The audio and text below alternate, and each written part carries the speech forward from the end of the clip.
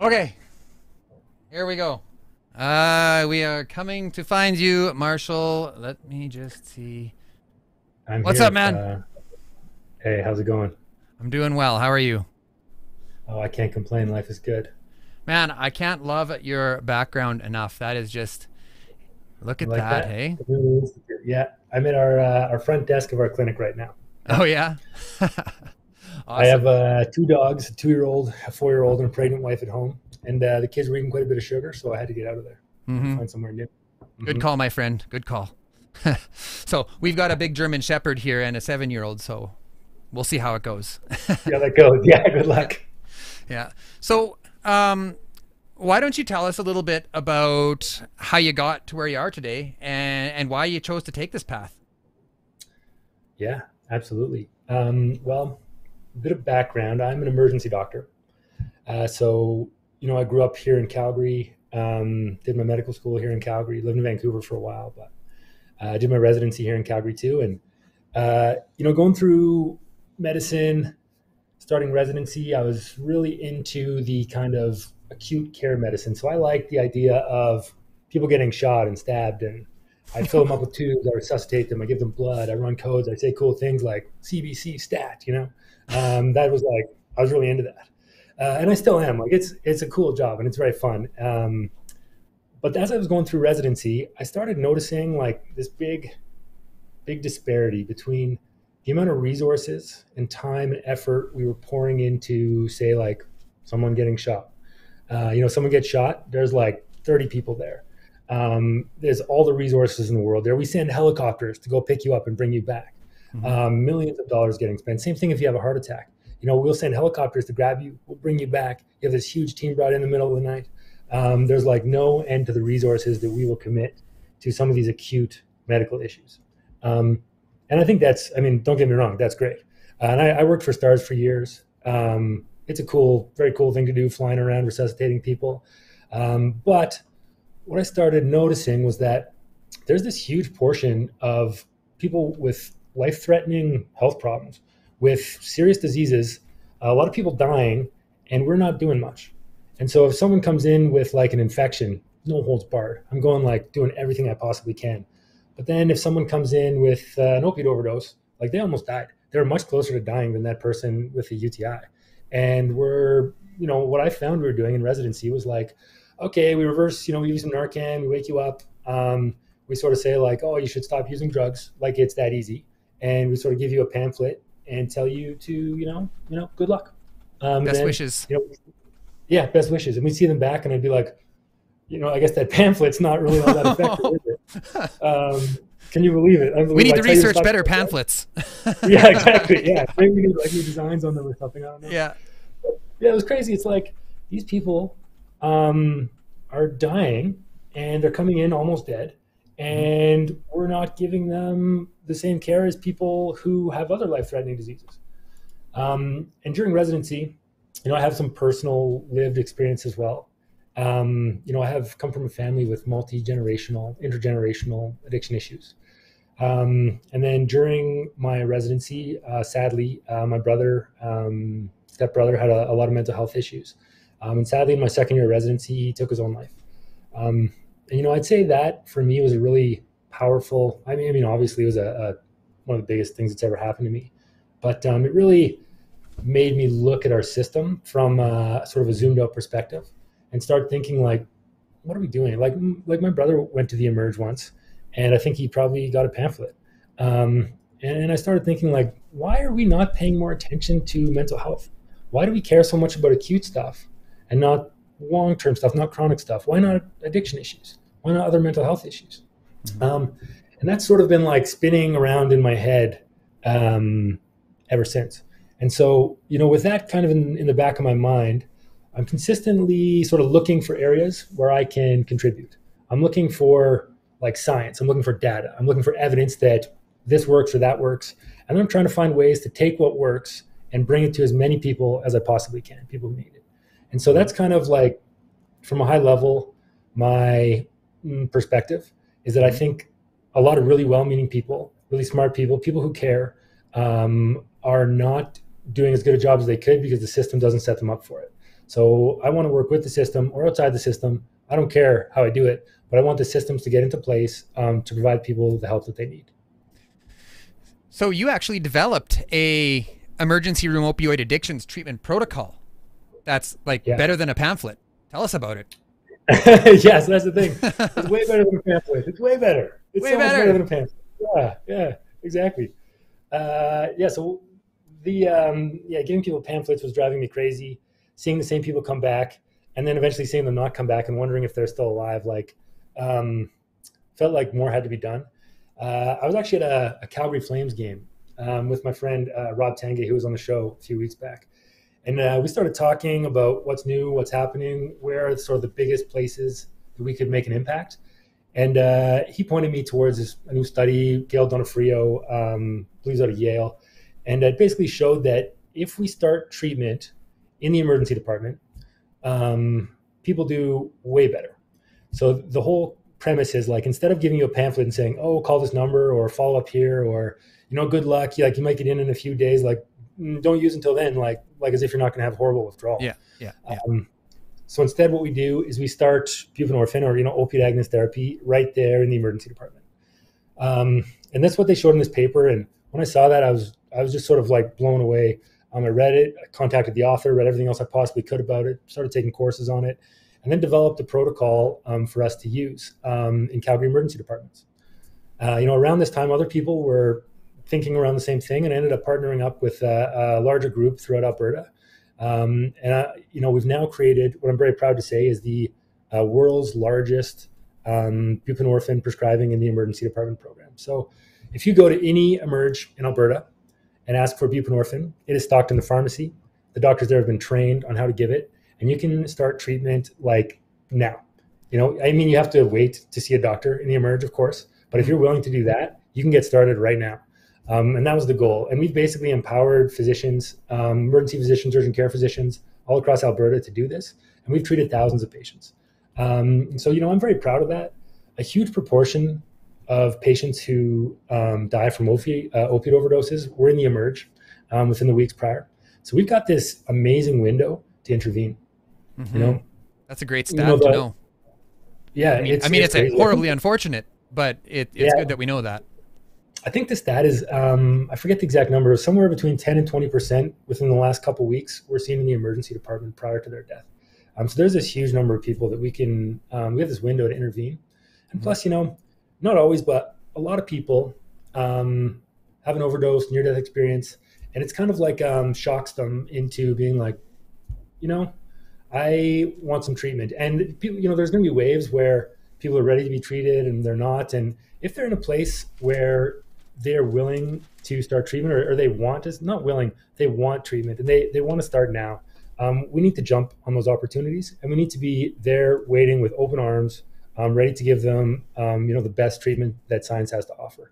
And the emergency department is somewhere that we were kind of like, brushing this off like that's not my problem. You know what? Any life-threatening disease is the problem of the emergency doctor. And if your patient has a life-threatening disease, you need to treat it. So that's what we built the whole program around. And it's going very well. Like I said, thousands of people have been treated. The program's up and running now. And I think emergency doctors are getting more and more comfortable starting buprenorphine. And so far, we've had great success. We have a question coming in. Yeah, please. From Ange from Regina. What's up, Ange? Thanks for the comment. Ange asks, how do we advocate for this in all provinces? It's a great question. I think you got to talk to the decision makers. I think bottom up, top down approach, post on social media, any doctors, ask them if they're familiar with it. In Alberta, we're very lucky that our regulatory framework allows us to do this more easily. So we had to lobby pretty hard to get prescriptions just on regular prescription pads for buprenorphine instead of like a triplicate prescription, and you need to do a course and like all these barriers. So what you need is to break down the barriers. And that comes from the top down. So those are ministers, those are the leads of the health authority, those are the head of the emergency department, the head of the urgent care. Any ability to send letters or messages to these people will be helpful. And then the second thing is the bottom up approach. If people want to be treated, They should be. And this bottom up approach, grassroots, social media awareness. That's what this is. Asking for what exactly. This is a bottom up approach right here. This is bottom up. Educate the people. Tell your friends. Ask, why can't we get this in the emerge? We should be able to. I think that's the only way to do it. And then you need a few local champions. You need people who care, who are willing to put in the hours to make it happen. Speaking of local champions, there's Angie Hamilton. She's all the way from Ontario. She is the leader of Families for Addiction Recovery. Thanks for the comment, Ange. Yeah, I'm with you 100%. Okay, so have you seen an increase in emergency room overdoses since the onset of the pandemic? For sure. The sad thing is the pandemic has made things worse. There's several sort of what I call shadow pandemics that are accompanying COVID-19. One obvious is trauma. There's a huge amount of trauma on the front lines and healthcare workers, trauma in people's homes. And of course, there's this other, pandemic of addiction that comes with it. People treating their trauma, people treating their mental health problems. Mm-hmm. And of course, we know there's crazy data around the effect of social connections. If you're seeing your friends, if you're seeing your family, you're happier.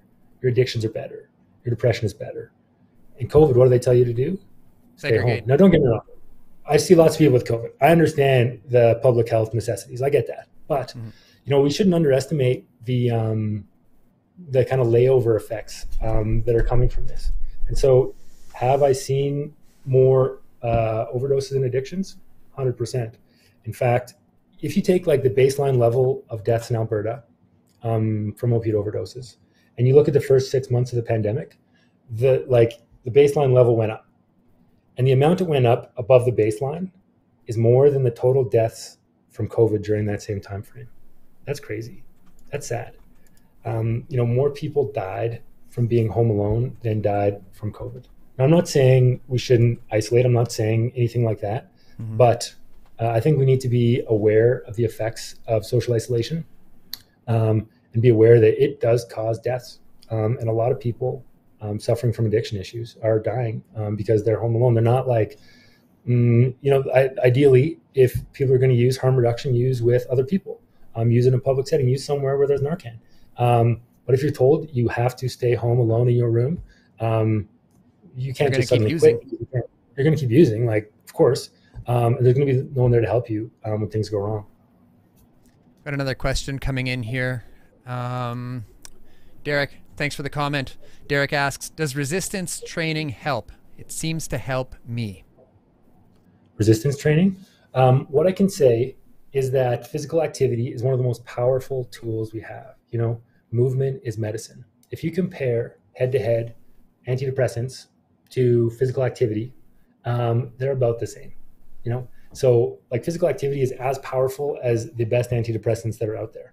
And the next best thing is that if you combine them, they're even more effective. They're more than double effective. They work synergistically. So there's lots of different studies. Is it cardio that's better? Is it, gentle physical activity? Is it resistance training? Is it impact things like hitting a punching bag or running? We don't really know. I think resistance training is super effective. I like lifting weights whenever I have time. And I think that the idea of movement is medicine. That's where the power is. So whether you're into resistance training or jogging or riding a bike or gardening, whatever it is, be active, get out there, move your body. It will treat your underlying mental health problems. So let's take just a quick step back here. When you're talking about your overdose protocol, what was your success rate between the pamphlets and actually doing something? Yeah. So if you look at people who get pamphlets and you look 180 days later, how many of them are actually receiving treatment for addiction issues? The number is, depending on the study, somewhere between 2 and 5%. It's pretty bad. It's probably totally unrelated to the pamphlet. It's just like the background rate of people coming into treatment. Mm-hmm. Whereas and we just published this data, if you come through our protocol in an Alberta emergency department, your chances of being on treatment at 180 days, so not like a few days later, we're talking 180 days later. That's a long time. That means you're in it. So our rate of recovery at 180 days is 61%. It's a great number. That's It's a a whole great lot better number. than people. Yeah, it's pretty good. Yeah. So, Yeah, it's powerful. agreed. What else can we say here? Okay, so now let's talk about ketamine. Yeah. You've realized that ketamine is useful medication for treating mental health challenges. Let's talk about that. Yeah, for sure. So kind of like when I recognized how powerful buprenorphine prescribing in the emergency department is, when I started learning about ketamine, I had the same kind of light bulb go off. Like, we need to bring this to the people. This is amazing. Um, the history of ketamine is pretty interesting. It's developed in a lab in Detroit in the 60s. Started being used as a general anesthetic, and it still is. People, when I ask, oh, has anyone in the room heard of ketamine? Everyone's like, oh, isn't that a horse tranquilizer? And it is. It tranquilizes horses. It also tranquilizes people. It's great as a people tranquilizer too. That's where I became so, like, I'm very comfortable with it because we use it in the emerge all the time. If we have to, say, like, intubate you, like put a breathing tube in, or do something else painful, cut holes and fill you up with tubes, we use ketamine pretty much all the time. And the amazing thing is, if we use ketamine in these critically ill patients, and they all do very well, it's crazy safe. We can use it in people who are not critically ill, and it's going to be super safe. So all that is to say, like, that's kind of the history of ketamine and where it's usually used and why I'm so comfortable with the medicine. And, we work with a lot of emergency nurses here at the Newly Institute as well, and everyone's super comfortable with ketamine. It's just such a safe, helpful medication. What they found, so let's get to the mental health part. Mm-hmm. What they found in war veterans who were getting surgery, those who were anesthetized with ketamine were waking up with less pain and less depression. That's pretty cool. It's like most people get surgery and have more pain, and they have worse depression because they're stuck in bed, they're in pain, they've been cut up, they can't do anything. Usually surgery makes people feel worse. But there's a subset of patients where it was realized, why are these patients doing so much better? They're war veterans where I was first figured out. And why does people's PTSD seem to be better? And it was sort of all brought back to ketamine. So once that was figured out, there's a pile of studies being done in anxiety, depression, addiction, PTSD. Ketamine's been studied in many, many forums and many, many studies. So in medicine, like, if something reaches a point where we kind of all agree it's proven, like, there's no doubt, it's not like one fringe study that showed this. When we agree that something is proven, we put it in a guideline and we say, here's a guideline recommended treatment.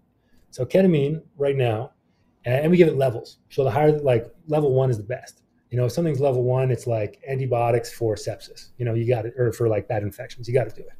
And ketamine, as of 2020, November 2020, is a guideline recommended treatment, level 1, for treatment-resistant depression. So what that means is that if you have depression, and it's not getting better from everything else, you've been on at least 2 different types of antidepressants, you've tried other types of therapy. And resistance training. And resistance training, yeah, exactly. And the pamphlet. And I even gave you a pamphlet 10 years God ago. damn, the pamphlet didn't work. Exactly. Yeah, when the pamphlet fails, where do you go? Ketamine. Yeah, well. Yeah. So, I guess all that is to say, it's in people who it's really hard to treat their depression, ketamine treats it. And it's very effective. So that's kind of the history of ketamine and mental health. And there's evidence in PTSD and anxiety and addiction. But really, it's a powerful medicine being used for a completely different thing than what we normally use it for. Normally, resuscitating critically ill patients. Now, treating chronic mental health conditions. And it's pretty amazing that it's the same medication that does both. So, does this require regular maintenance? Like, are the effects of ketamine long-lasting? So that's a tricky question. The first thing is, if you take an antidepressant, they say you may not feel the effects for like 6 weeks, 4 to 6 weeks. Ketamine, you start feeling the effects basically instantly. So if you have a lot of ketamine in your system, you're a bit loopy. We call it a non-ordinary state of consciousness. But if we check your depression score before ketamine, and as soon as you're not loopy enough that you can take a score, your depression is better. It works like that, which is pretty cool. So if you give it to patients in the emergency department, it treats their acute suicidality. You can, I'm not saying cure, but you can make people substantially less depressed within hours with ketamine. And like nothing else does that. That's crazy. And the next question is kind of where what you were asking about is how long does it last? The truth is, we don't really know the answer to that. Science hasn't really figured it out.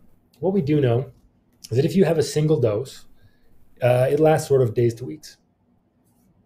Whereas if you have multiple doses, and exactly how many over what time frame is a bit debatable, but if you have multiple doses, it lasts a lot longer. Seems to last weeks to months.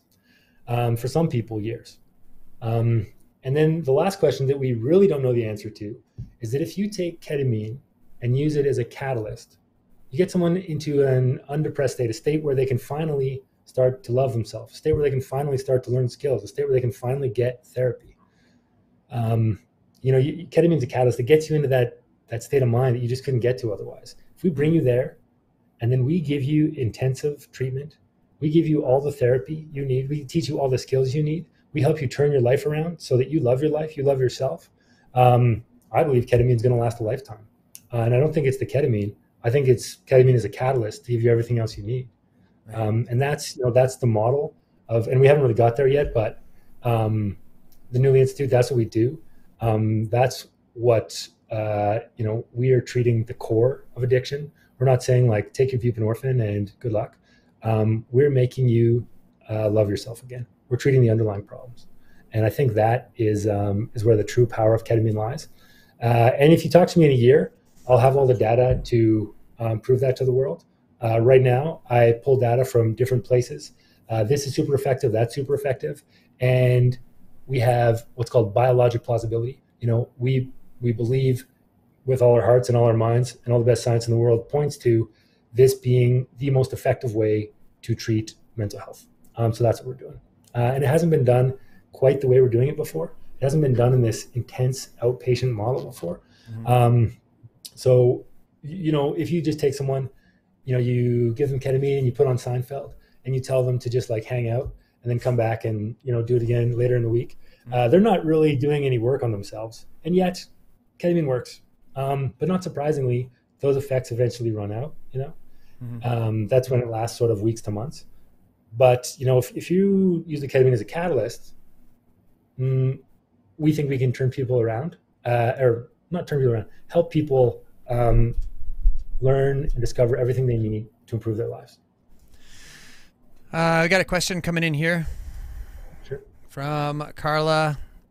Thank you for the comment, Carla. She asks, are there any side effects? Mm-hmm. Yeah. So there's a few things. One is some people get a headache. Some people get nauseous. And then there's a number of other things that are listed as side effects that are actually probably therapeutic. So there are things like perceptual disturbances. So you may see walls moving. You may hear things differently. You may see different colors. Or you may get what's called synesthesia, where your senses get kind of mixed up. So you can like taste sounds and you can see sensations like feelings. So this is synesthesia, where your mind is working in new, interesting ways with new connections flying around. And those are listed as side effects. Although truthfully, there's a lot of therapeutic benefit to being in that state and using that state to explore things you need to explore, to sort of dive into your psyche, to explore your own subconscious. People describe, sometimes when I'm on ketamine, I feel like I'm watching my life, like it's a movie in front of me.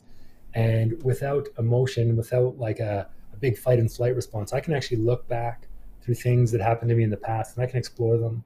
I can learn from them, and I can move through them. I can process them. And so some of those things are described as side effects. But truthfully, I think a lot of the side effects are actually therapeutic and can be leveraged for therapeutic benefit. So, okay, what's it like having people tripping on K at the Newly? It's great.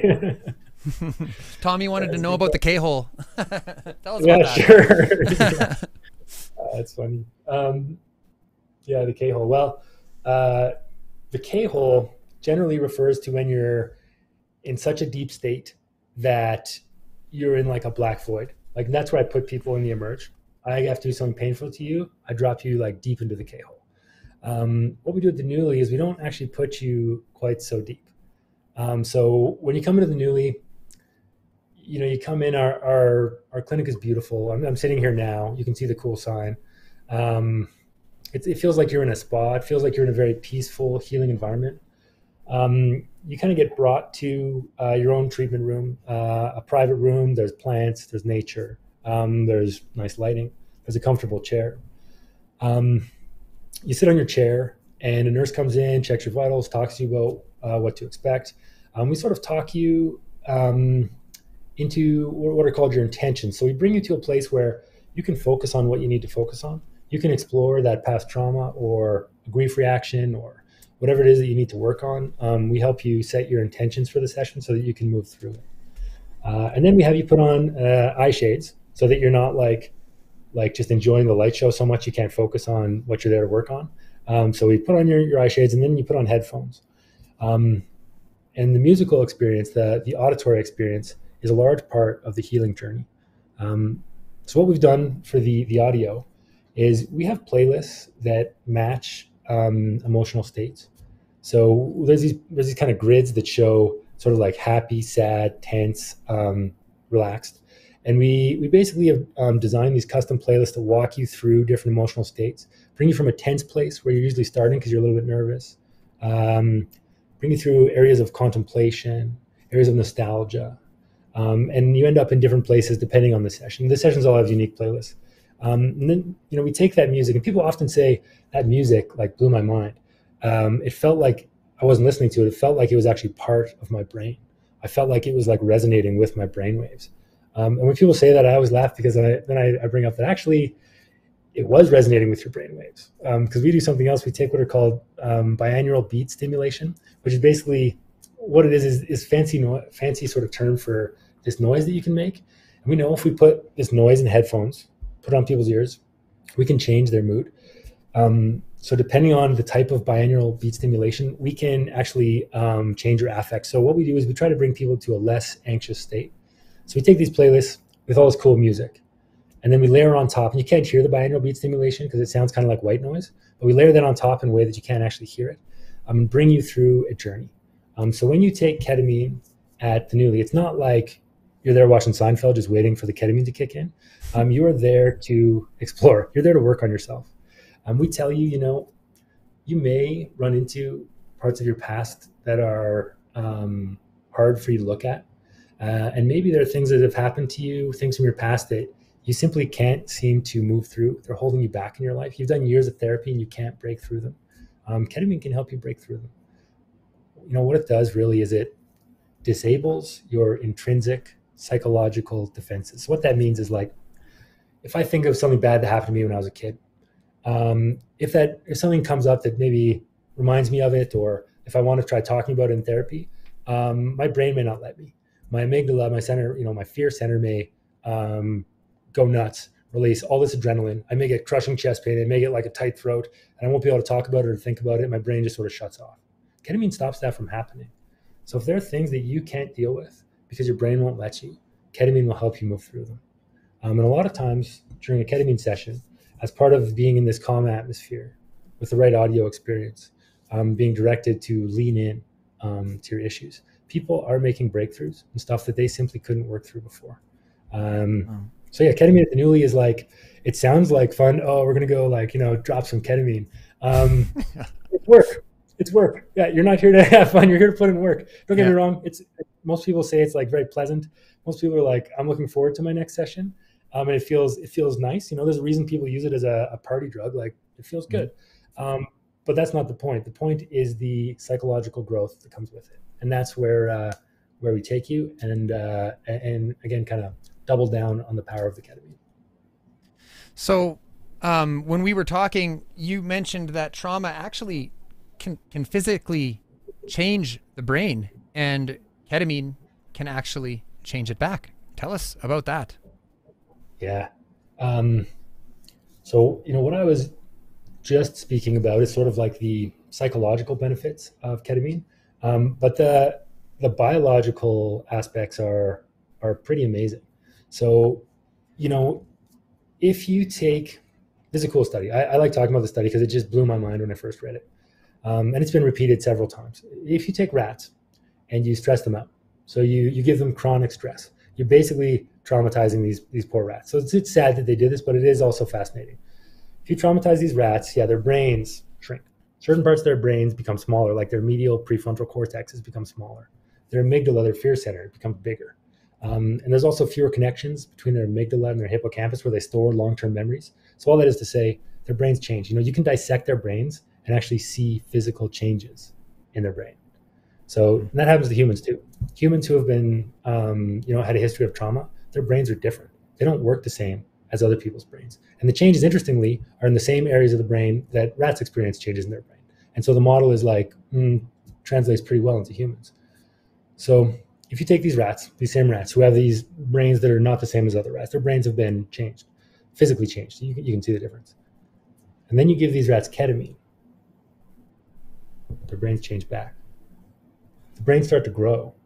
Neurons form connections, synapses, where there were previously synapses broken down. They call it dendritic spine growth, which basically means these nerves are growing, these nerves are connecting. And they're connecting right where we want them to. So the chronic effects of stress that happen to your brain, they are reversed by ketamine. It's pretty cool. Wow. Well, having said that, why don't we look at an ad that we made and let people learn a little about the Newly. Cool.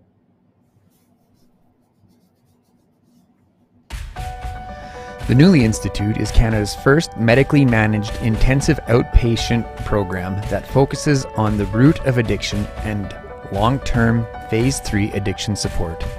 As Canada's first and only interdisciplinary organization that offers medically managed intensive outpatient treatment, they focus on addiction, mental health, PTSD, trauma, and chronic pain. The Newly believes that mental health, addiction, and chronic pain treatment is in drastic need of a paradigm shift, and their vision was founded to provide long-lasting change within this industry, their community, and with their clients. By fusing a biopsychosocial spiritual treatment model, patients can overcome deeply embedded traumas that prevent them from recovering and living fully in their everyday lives.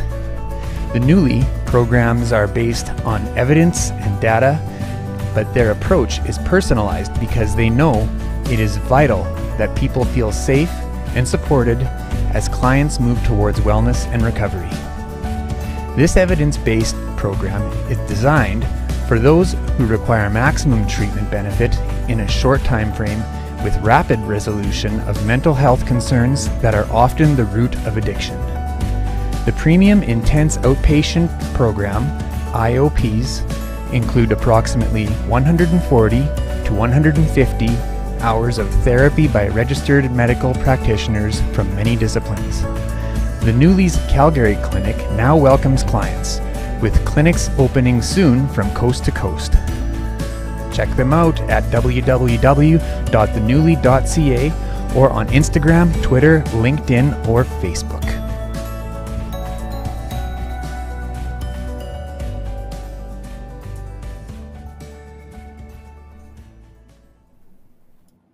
Man, whoever's voice that was amazing. He was smooth. So we've got a comment here I just want to share and segue into my next comment that I'm going to make. Terry, thank you for the comment. Terry says, "This is so interesting. I am captured by this conversation. I have so many questions. And speaking of questions, if you have them and you're putting them in the chat, we see them and we will do our best to get to all of them during the viewer's voice segment towards the end of the program." So let's talk about MDMA. Are you currently using MDMA at the Newly? We are not. So that's like the most simple answer. But the subtle answer is that we are actively developing research protocols and applying for exemptions for the ability to use both MDMA and psilocybin therapeutically at the Newly Institute. So this is all underway. The gears are turning, and we will be offering therapy under one of those two umbrellas. So like the issue is MDMA is illegal. it's an illegal drug. You can't possess it. You can go to jail for possessing it, you know? Unlike ketamine is like an antibiotic or an opiate, like you can prescribe it, but MDMA you cannot. But you can, I think pretty soon you should be able to. So there are 2 phase 3 trials out of the States. The first one was released in, I believe it was May this year, that show MDMA is remarkably effective for treating PTSD. And when I say MDMA, what I mean is MDMA assisted psychotherapy. So the MDMA itself is not the cure. It is the psychotherapy combined with the MDMA that is fixing people, is making people better, is helping people get through their PTSD. So we have big plans for MDMA use. Our chief strategy officer, Rakesh Jetley, is in the MAPS training program, and we are actively applying for grants and developing research protocols. So we are going to be on the forefront of MDMA-assisted psychotherapy in Canada. Awesome. So why do you want to use it? What's the draw towards MDMA? Well, it's like I'm drawn to whatever works. So like I don't care what it is. If it works, that's where I'm going. And the fact is, MDMA-assisted psychotherapy protocols are just ridiculously effective. The phase 3 trial that recently came out, it is going to pave the way for a DIN number, which basically means that you can start prescribing it. And it's going to pave the way to like an avalanche of treatment availabilities for people to get MDMA-assisted psychotherapy. And it's, why am I drawn to it? I mean, similar to ketamine, there's a lot of really cool stuff that happens in your brain.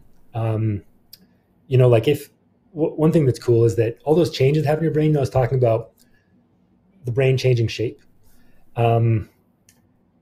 Where the brain becomes physically smaller, it's also not functioning as well. It's not firing as much. So if you put someone into a functional MRI scanner, it doesn't light up in certain areas. So in people with PTSD, your medial prefrontal cortex doesn't light up, whereas your amygdala, your fear center, lights up like crazy, goes totally nuts. If you give someone MDMA, the exact opposite thing happens. And so ketamine's cool, and then it makes your brain grow back, sort of over, starting within hours and it lasts for weeks. MDMA sort of immediately shifts the amount of firing of those neurons in those same areas. And so that creates this amazing window where your brain temporarily kind of shifts back to what it might be like if it wasn't traumatized, and allows you this window of opportunity to provide therapy. And so it's kind of like ketamine in that you can explore your underlying traumas in a way that you couldn't otherwise. You can explore your past and look at things without the same emotion. It's like basically the same premise with a different molecule that works in a slightly different way, slightly different receptors, but some similarities there. We know there's a lot of power in this medial prefrontal cortex. There's a lot of power in the amygdala, and how the drugs, medications, I guess, affect those areas. And so, MDMA is cool theoretically because of those functional MRI studies. And it's really cool, not theoretically, because when you do it with people, they get better. That's what's really cool. I don't really care how it works. If it works, I want to use it. Perfect. So let's talk about mushrooms. You guys want to use mushrooms too? When I was talking to Rob when he was on some time ago, we asked him about that a little bit briefly. And we were under the impression, me and some of my colleagues and friends were like, well, they're probably microdosing, they're probably just doing a little bit. And I might be wrong, but because my brain has been through some stuff, but I seem to remember him saying like, oh no, we give them like 7 to 9 grams. And that blew me away. Like I would be afraid to do that much. Like I'd do a bag and I'd see trees made out of frickin' mustaches and stuff, like, albeit it was fun and possibly very therapeutic. Yeah. We are not microdosing. No. There's really no evidence for microdosing. And the best studies available on it say like it doesn't seem to work. So like, I don't think we know if it works or not, but the best evidence to date says it doesn't work. So I'm not interested in that. Mm-hmm. What I am interested in is macrodosing. The dose is 3.5 to 5 grams, depending on which protocol you look at. So somewhere in that range, 3.5 to 5 grams. So not quite 9, but we're talking big doses. We're talking like all the way out, all the way out of their head, all the way. Yeah, we want you to be out of there. You're getting rocked is what's happening. Yeah. Yeah. Exactly. Exactly. So that's what you do. And so instead of like, a medicine every day for the rest of your life, Yeah. You have a limited number, generally 2 or 3 profound experiences with psilocybin that change the way you think, that change the way you see the world, that change your understanding of everything, and help treat your underlying problems. Cool. So, well, let's talk about Do you want me to talk more spirituality. about that? Pardon me? Yeah. Do you want me to talk more about that? I can talk about that for hours as well. Well, I mean, tell us about some of the science. Like, okay, so like we're talking about ketamine and MDMA and mushrooms and all of these different things. Now, is the not scientific part the same for all of them? Like, because all of these things, they seem to remove these intrinsic barriers that you're talking about, right? Now, is that sort of the same reason you use all of these different things, or is there a different method to each madness?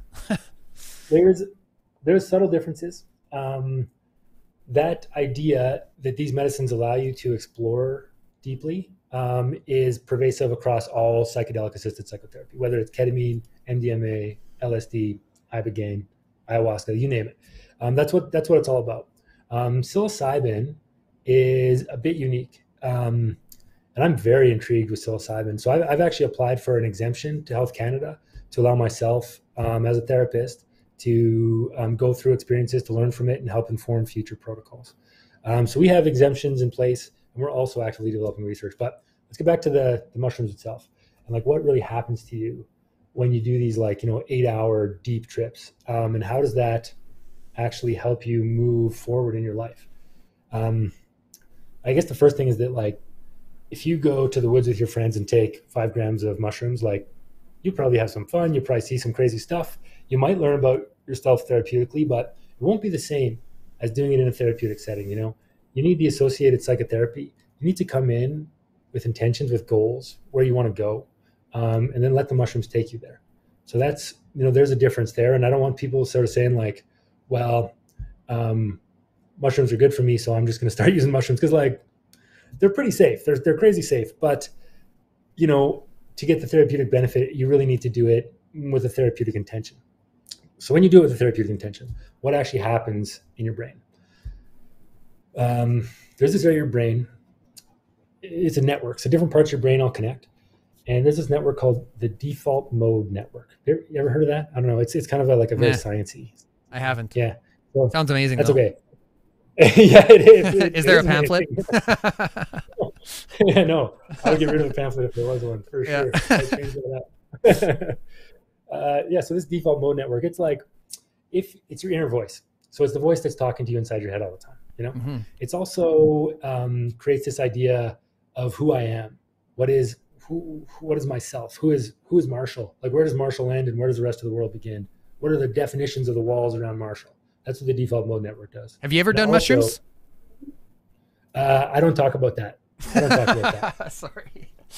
Mm. Sorry. I couldn't help it the way you were talking there. Anyways. Fair enough. Moving on. Fair enough. Yeah. This default mode network, it controls all these different parts of how your brain works. When you take mushrooms, your default mode network is down regulated. It sort of shuts off.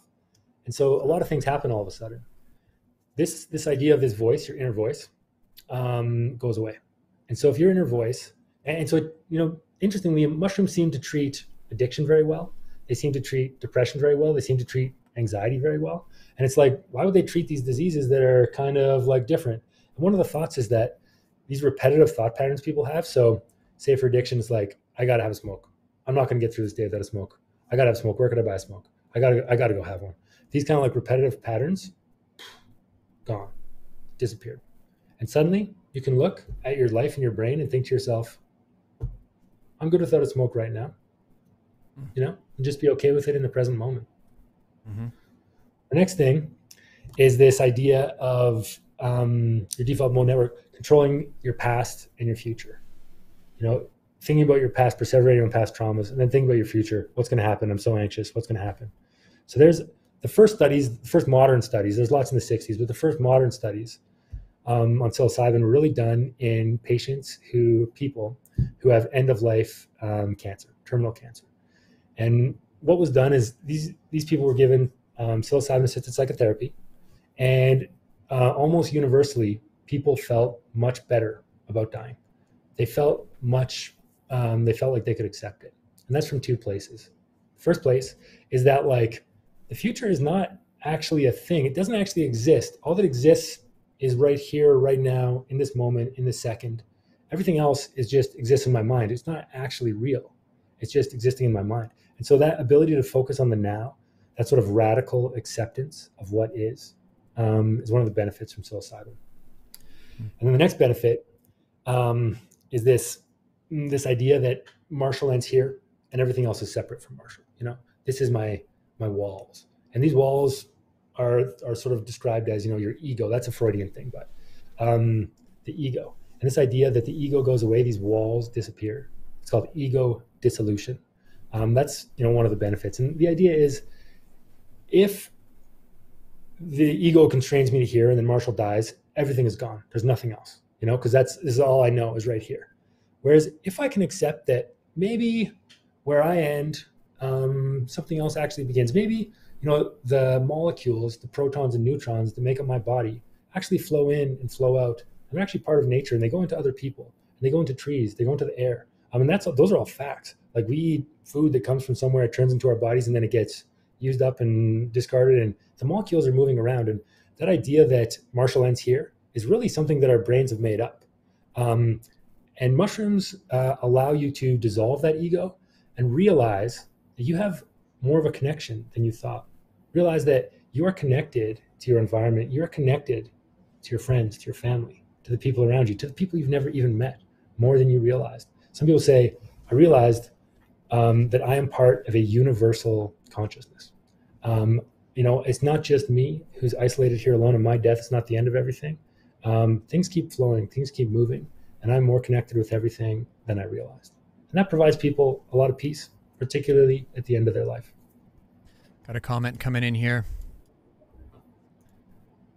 from Robin. Thank you for the comment, Robin. Robin says, I am currently microdosing, as my DMN is exactly as you've just described, Marshall. I wish I had access to macrodosing in a therapeutic setting.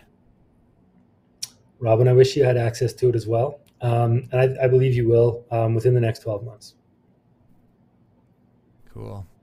And I mean, like, legally above board. There's places that will do this, but, you know, there's even places like here in Calgary where I know you can go have a guide take you through an experience, but the fact is it's still illegal. And while I don't think there's anything ethically wrong than that, it probably does help people.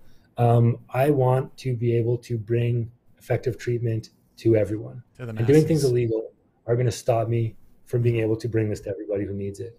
And so I am 100% above board, 100% legal. And I'm going to jump through every hoop I have to. I'm going to fill out every regulatory piece of paper that I need to until I can bring this to everyone who needs it. Amazing.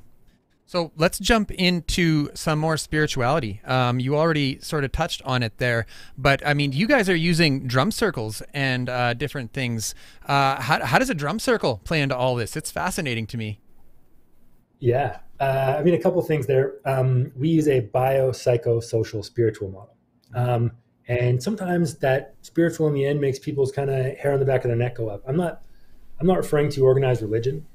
I'm not referring to like biopsychosocial Christian model. I'm not like trying to sneak anything like that. By spiritual, what we really mean is this idea of, being connected with your environment, being connected with those around you. I like that term, universal consciousness. I'm not saying that's the only term, but this idea that there are connections there that science doesn't understand.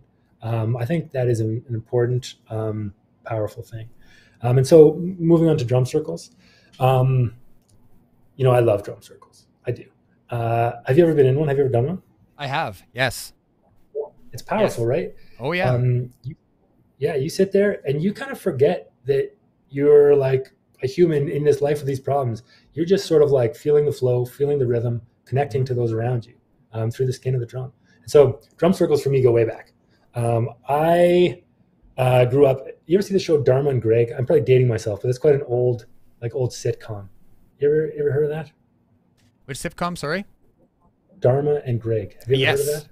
Yes, I have. Okay, so it's like there's the lawyer who's the dad or the male, and then there's the kind of like more fringy Dharma, the lady. That was kind of like my childhood, but in two separate houses. So like my mom ran a drum circle business when I was growing up. That's what paid the bills, was drum circles. So I spent, Friday nights hauling drum circles into the community center, setting up the circle, jamming with everybody, hauling the drums out later. We pulled them into corporate, oil and gas buildings, trying to get, sort of stodgy oil and gas executives to loosen up a little bit and connect with their environment. This is what my mom did. She ran, team building workshops, community drum circles, therapeutic drum circles.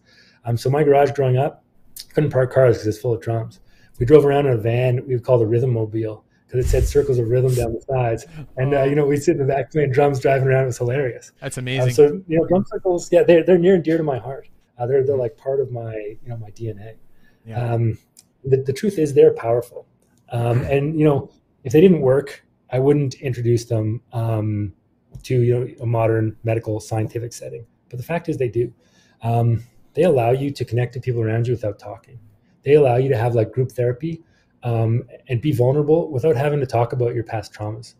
Like I was saying earlier, this idea of social connections being therapeutic, this is proven over and over and over. Pretty much any mental health problem is better with connections. And drum circles allow you to form those connections.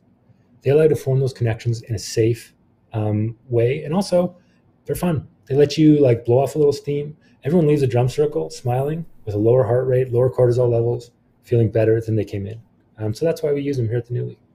Last drum circle I was in, there was a guy in the drum circle. He had a Fisher Price, like a little Fisher Price, like a microphone and like a toy little speaker, and he was beatboxing into it. Yeah. And like he might have been the most into it guy out of because everybody, there's a big drum in the middle, boom, boom, boom. And he's off in the corner, just like, so yeah, no, it's I like that. Oh, Ness Creek. Have you never been to Ness Creek in Saskatchewan? Nope. Well, maybe. It's fun. I should get it. I'd be into it. Yeah.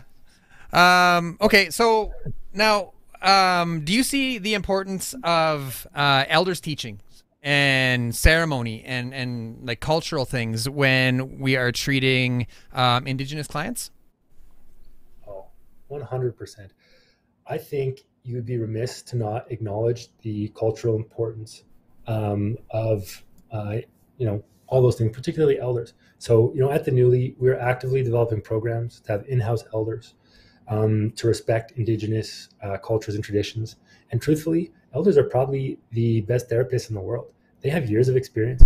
They know, they know how to make the messages come across they need to come across. And we would be, foolish to try to treat anyone with an Indigenous culture without elders. And so we are actively developing programs for smudging ceremonies, elders, and other specific sensitive programs. Awesome. Well, that is all the questions that I have for you. Let's go into the viewer's voice. There's a bunch here. You ready for that? Cool. I don't know. I guess we'll see. Let's go.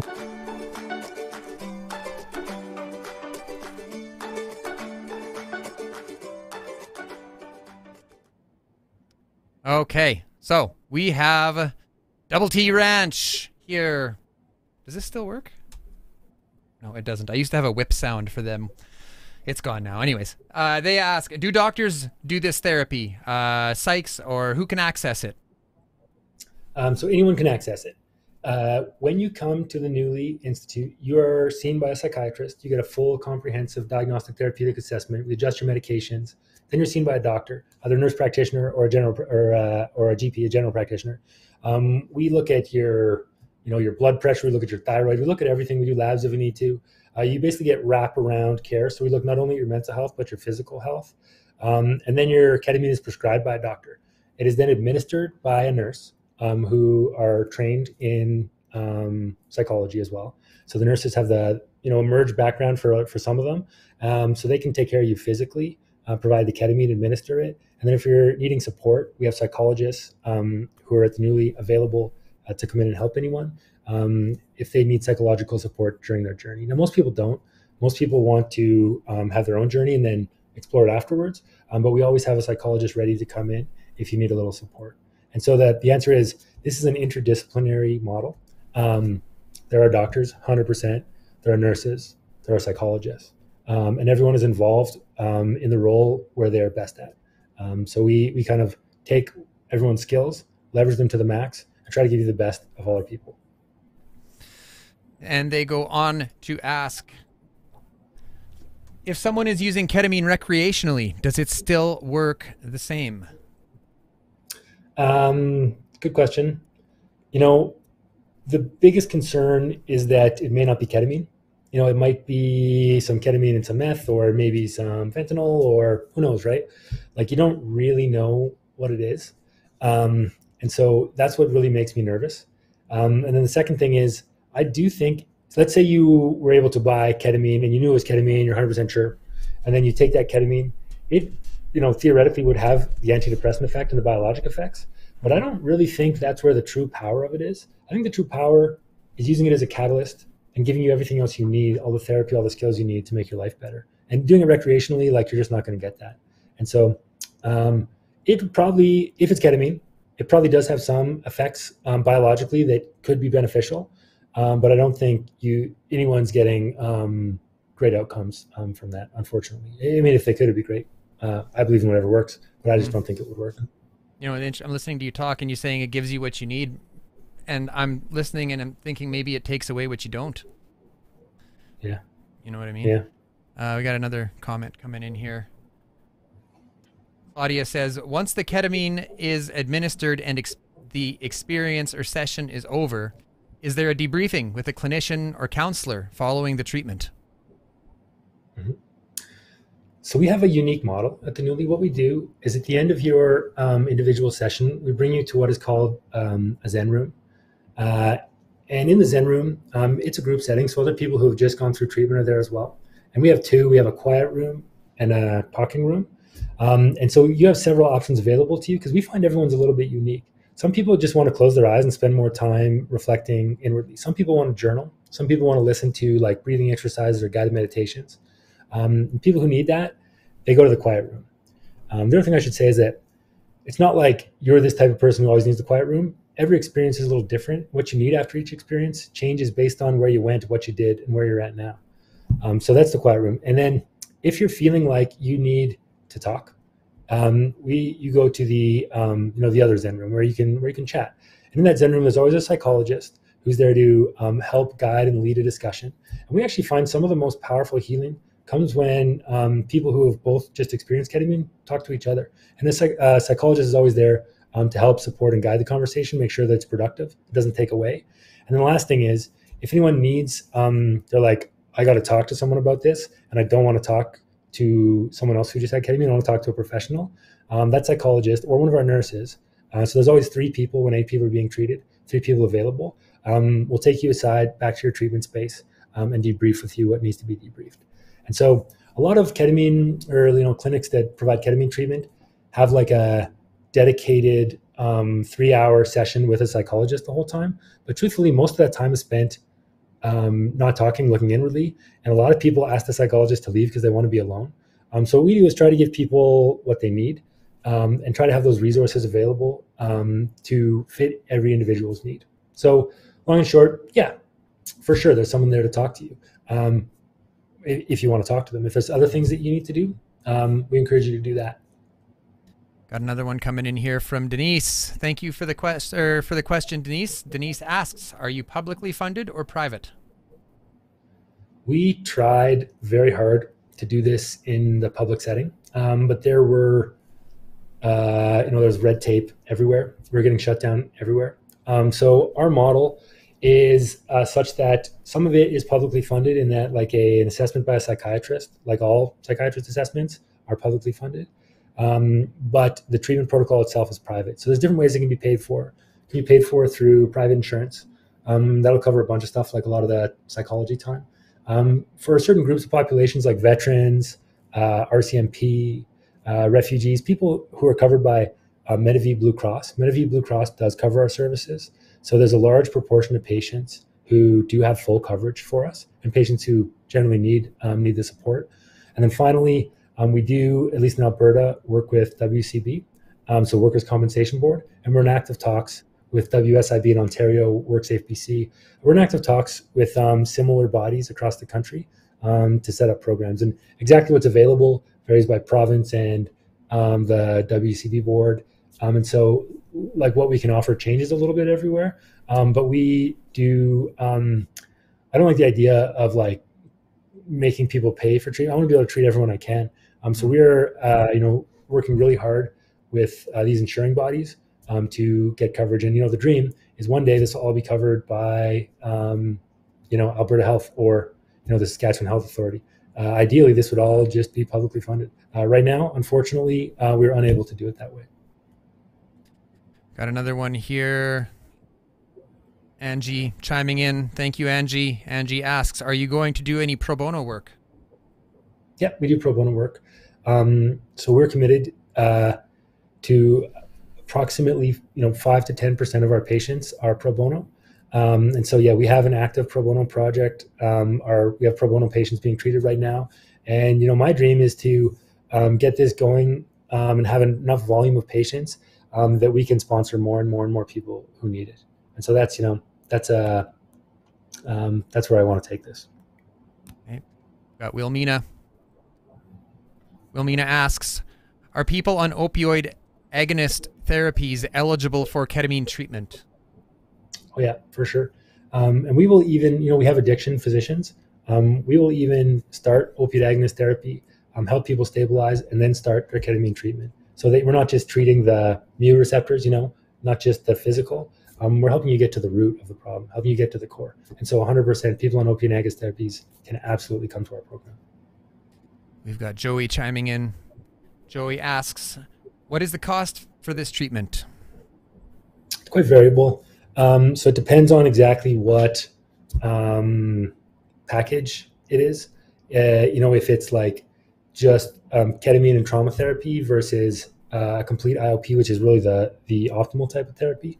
And there's quite a large range. And, if you need like kinesiology, physiotherapy, return to work training, over a 12-week period, the cost is a lot higher than if you need ketamine and therapy at the time plus trauma therapy. The cost is substantially lower. So it's, there's a range. I think our least expensive option, if you're paying for everything, and this would also, you get your psychiatry assessment, your medical assessment, everything titrated because that's all covered through the government. So, that altogether, our lowest options are in the sort of like $2,000 to $3,000 range for like a few shorter session package. And for the like meal deal, you're seeing kinesiologists, you're getting 150 hours of therapy. You're in our program for 12 weeks for like everything. I think it tops out at 13 or 14. I don't want to misspeak, but it's somewhere in $13,000-$14,000 kind of range. And then the typical IOP is around 9 or 10. I don't want to misspeak. Truthfully, the money side is really not where I put my time. So I'm not that familiar with the price list. I'm really focused on the best possible treatment. And those are like the rough numbers, but I don't want to misspeak. And if anyone's interested, they can go to our website, call and get a pricing package sent to them. Because I just don't want to misquote the numbers, but you can get the pricing package sent to you and talk about what insurance is covered where and go from there. Mackenzie asks, thank you for the question, Mackenzie. What about patients with concurrent disorders? What may disqualify patients from partaking in these studies? Great question. There are contraindications to ketamine. And so things like if you, have a high, or ketamine makes your blood pressure go up. So if you have a disease that's going to crank up your blood pressure, and that could cause problems. Like ketamine makes your blood pressure go up by 12 points. But if that was risky for you, for most people, it's not, right? Like blood pressure go up and down every day. But if you have like an aneurysm in your head that's sort of like waiting to burst, that blood pressure might be dangerous. And so there are diseases that are contraindications, such as aneurysmal vascular disease. As far as concurrent mental health disorders, it is really up to the treating psychiatrist to decide if you would be a good fit for therapy or not. We don't want people paying money for something that's not going to work, right? And so we want people who are likely to benefit from treatment coming through. We're not interested in providing treatment if someone is unlikely to benefit. So as far as like surrounding mental health problems, most people are likely eligible, but I can't say like anyone can come and get it because we want to treat people who will benefit. We've got a question coming in here from Terry, and I have to say I am really interested to hear what you have to say about this one, because I know what it can be like in the rooms of recovery. Oh, it doesn't show up. I can read it out. Terry asks, so in the rooms of recovery I have been taught absolute abstinence. So if someone came into your center and started therapy with ketamine, would that fire up the addiction all over again? Does that make sense? She's looking for some help here.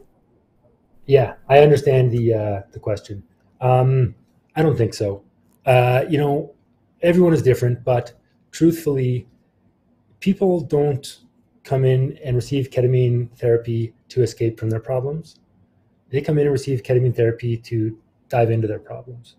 And so I think it's unlikely that experiencing an altered state of consciousness with a goal to dive in and address your issues is going to lead you to relapse. I think it's more likely it's going to make you understand yourself better, understand your subconscious, and more likely to lead to persistent abstinence. And so, we also offer long-term addiction programs, like phase 3 addiction programs, where we work with people over the course of a full year. And so if you've had ketamine treatment and you want to continue to work on addiction issues, stay in our phase 3 program for a year, all the support is there for relapse prevention. And so I don't think it's a risk. And in fact, ketamine has been shown to really decrease addiction in certain studies. And so I think it's unlikely. But if that was a major concern for you personally, then I would say that's okay. There's other treatment options. This isn't like it's the only thing. So it's not a perfect fit for everyone. For some people, it's great. For others, maybe it's not a good fit. And there's don't feel like, I got to have ketamine and that's the only thing that could work for me. It's one of many options. We have Denise. Denise says, my addict tried the psilocybin route. How is this effective for addiction? He ended up going back to his usual drugs of choice. Yeah. Well, there are studies on psilocybin-assisted psychotherapy. So again, I don't know if the mushrooms were in a therapeutic setting or not. And the key to getting better using mushrooms is the surrounding therapy. So you have to think about your issues. You have to come in setting intentions. You have to go through the session with this in mind. You should be there with trained psychologists and guides to bring you to the right places. And if you're taking mushrooms on your own, you're unlikely to get that same therapeutic benefit. It's not the mushrooms that are the cure. It's the whole thing, the wraparound care that is making people better. And truthfully, it works pretty well. So there's some cool studies in smoking. And they took a bunch of people smoking, couldn't quit, tried everything, Champix, whatever, they tried it all. And 80% of people quit smoking. And that was it a month. And then a year later, 65% had still quit. Nothing does that. Nothing is that effective. Something like Champix is 20% abstinence rates. This is for nicotine. But, 65% in a year is unheard of. So there's something there. I'm not saying it works for everyone. Nothing works for everyone. There's no magic pill. But there's something there. And if done in the right context, therapeutically, it can be incredibly effective for treating addiction. We have Angie chiming in once again. Angie asks, would this work to treat obesity? It's a great question. So the scientific answer is we don't know if it works for obesity or not. But there are studies being done right now looking at that. And also on the other end of the spectrum to treat eating disorders. And truthfully, most obesity is like an addiction. It's instead of that smoke makes me feel better, it's eating makes me feel better. And I treat my feelings with food. And so it's, in my mind, obesity is usually basically on the addiction spectrum. And I think it probably would, but I don't know it would because it hasn't been studied or proven. So I can't say if it works or not, but I think there's something there. And it's something I would love to study. Jessica asks, thank you, Jessica, for the question. Would you treat people who are actively using drugs, or do they need to have a period of sobriety first? You can come to our clinic actively using. Now, before you start ketamine treatment, we want to help stabilize. And so, ketamine ketamine's super safe, but if you combine ketamine with other drugs, it may not be as safe. And, we want to make sure that we don't ever harm any patients. Any of the people who come to us, we want to make you better. We don't want to harm you. And so what we do offer are full addiction consults, wraparound addiction care and services. And part of that may be ketamine when the timing is right. So you don't have to be sober, or abstinent before you come to see us. You can sign up tomorrow and we will bring you in with open arms and help you manage your addictions. And when the timing is right, ketamine therapy may be part of your plan. It may not be, depending on the specific case. Claudia asks, how do you work with people with ADHD? We have patients with ADHD, lots of patients with ADHD. We generally actually tell people not to take their Vyvanse or Adderall or, their stimulant the morning of the ketamine, because we want your mind to be like a blank canvas, a clean slate. And so we generally advise against using a stimulant the morning of a ketamine treatment session, but otherwise it really doesn't change anything. Happy to treat people with ADHD. Now, I should say, I'm not aware of any studies that say like ketamine therapy makes ADHD better. I've never seen a study that looks to answer that question, so I don't know if it helps for ADHD or not. But if someone has ADHD and depression, treatment-resistant depression, there's no reason that it wouldn't help. Okay, we have a question coming in from Derek. Derek asks, I have prefrontal cortex wide scale across the lobe as far as I'm concerned. Stimulants seem to help. Is this illusory? I'm talking about the bad shit. Serious question. I am not sure I fully understand the question, to be honest. I think what you're saying is that you feel that your prefrontal cortex has been like downregulated, shrunk, like the effects of chronic stress and trauma have affected your brain like that, and stimulants seem to bring it back. I think that's kind of what you're getting at. Wait, sorry. Yeah, no, he left out damage. So now hopefully I have prefrontal cortex damage, wide scale. There we go. Now it makes sense. Yeah, that makes sense. Yeah. Okay. So I think that if you think that way, you probably do. You probably do have changes in your medial prefrontal cortex. If you've experienced trauma, if you've experienced chronic stress, you probably have changes in your medial prefrontal cortex. I think there are proven ways to treat that, proven ways to make that better. One of which is ketamine. Other ways are trauma therapy. There's other things that do make those changes happen. And I think the best thing to do is to focus on what we know works, instead of sort of treating yourself with something that may or may not work. I'm not saying it works or not, but there are certainly risks to treating yourself with other stimulants. And I guess I would just worry about the risks in the absence of like a clear benefit. So, I mean, I'm a doctor, I'm a scientist. I kind of like to go with what's been proven. And so I'm like hesitant to endorse something where I'm not sure what stimulants you're using it or exactly why or what a diagnosis might be. I suspect they may make you feel better during the use of the stimulant and worse in between. And I would worry about that, the long-term kind of consequences of that. Cool. We've got another one from Wilmina. Is this treatment for adults only, or are teens eligible? We are developing an adolescent program. Right now, it's 16 and over is what we'll treat. And so younger teens are currently excluded as we develop these adolescent protocols. Okay, we've got one here from Carla. Carla asks, what about antipsychotics? Could someone who takes these use ketamine treatment? Yep, for sure. There's no interactions. We have a toxicologist. There's only like 12 toxicologists in Canada, and they're the best at looking at drug interactions and safety profiles. And our toxicologist, Dr. McGillis, has done a comprehensive review of ketamine and every potential interaction. We have a 6-page document outlining everything and every possible drug interaction. Antipsychotics are not on the list. It's safe to have antipsychotics as well as ketamine. Okay, well, the questions have died down. Cool. Is there anything that you would like to leave us with tonight? Yeah, I think I would just say that for anyone out there who has addiction issues or substance use issues, if you're in recovery, if you're considering recovery, what I want you to know is that you are not your disease. A lot of addiction treatment has kind of got it wrong. The goal is not sobriety. The goal is to love yourself so much that you don't have to use. I just want to leave that with you. Thank you so much for your time, and thank you for answering all of our questions and for bringing some truth to the airwaves. Waves.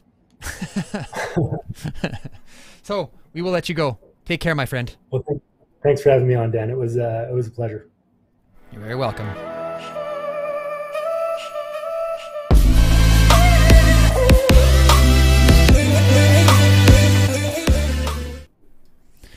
There is power in numbers. If you would like to contribute to ending the stigma around emotional pain, please subscribe to our YouTube channel. Follow us on LinkedIn, Facebook, and Instagram. Like and comment your thoughts on our posts. Let us come together with our lived and living experience as a resource that has the power to engage new thought processes, to promote new ideas, to broaden the spectrum of care, and to show the world that the lie is dead. We do recover, and we're here to show you how. Good night.